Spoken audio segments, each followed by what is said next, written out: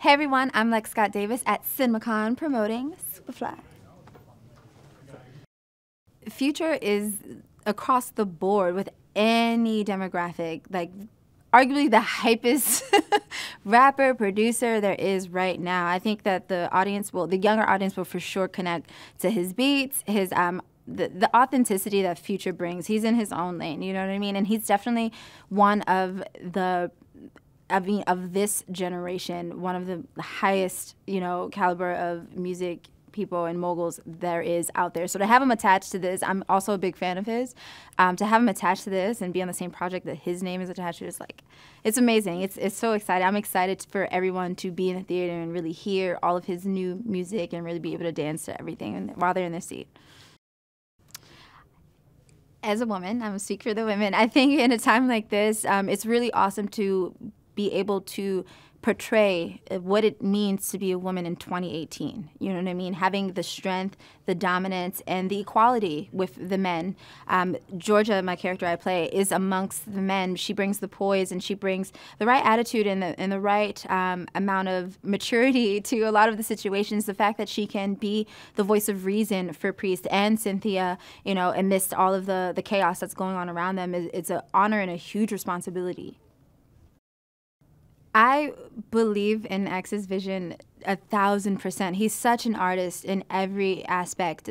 When we began the film, he had done so much homework and backstory on each of our characters, literally had packets for every character, breaking down their characteristics based on their zodiac signs and numerology. He did the extra amount of homework to give us layers that we needed to go forward and steer, the story, which I've never had from a director at all. So it was really cool that he brought this new element and this new way of thinking about character development, and as well as his vision, just his keen eye for art. You know what I mean? He's been making visual art for years with music and paying attention to colors and paying attention to angles, knowing when to not just be standard, but when to go Dutch with an angle. You know what I mean? It was really cool to have his different type of approach where I feel like you would usually see in an independent film, but he brought it to a studio feature, which is awesome. And I'm so excited and proud of him that this is,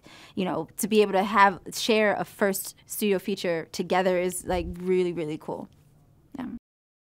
I think there's a running tie between two outfits. It was my opening scene where Georgia has on this two-piece, and it's like drenched in beads and like just flowing, and it does a little dance when you move. It's like the new Tina Turner. And then, but over top of that, Antoinette Messam, who is our costume designer, layered it with this bright red fur. And I'm like, oh my God, Antoinette, can I please take this for home? She's like, no, but I can dream, you know what I mean? So between that one and the burgundy suit.